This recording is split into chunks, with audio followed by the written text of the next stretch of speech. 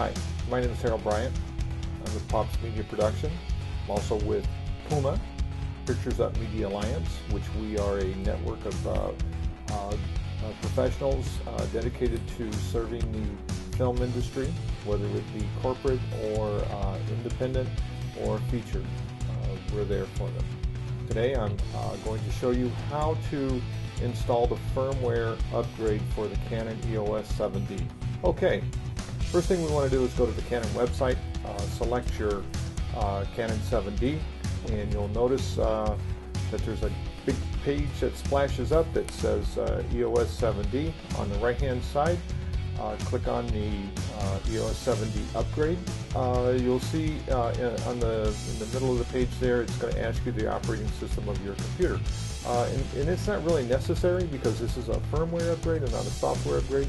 I select the Mac operating system, then I select the version, which is 10.6, which is Snow Leopard.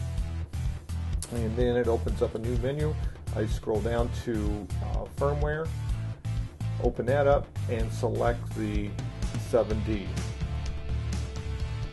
Okay, now that you've downloaded the file, you need to get that file into your camera. So take the CF card out of your camera, and I would recommend that you have your CF card formatted so it's clean, nothing else on it, and also ensure that your camera has a fresh battery because you're going to need to download the file.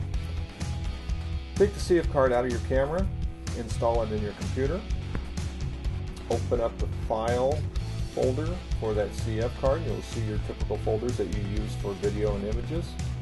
Disregard those because you're going to drag your IFA folder file that you just downloaded directly onto your CF card, not into a folder. Okay, so let's drag that file into the CF folder. Okay, now that you've downloaded that file onto your CF card, take the CF card out of your computer and reinstall it into your Canon. Okay, you've got the card installed in the camera. Go to your menu, select firmware version, click OK. It's going to ask you want to update. Click OK. Now you'll see the bar that shows how much time is remaining that is downloading. At this point, leave your camera alone. Don't turn it off. Don't do any other functions. Just let it completely download.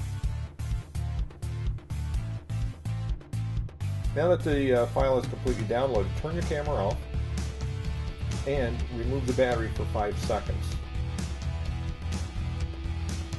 Okay, now you've installed your battery back in, turn on your camera, go back into your menu, and verify on your firmware selection that you now have 2.0.x. The best way to also test is go into your audio and look at your audio. And now you should see a menu in there that says manual and disable and auto. That's my favorite on this now.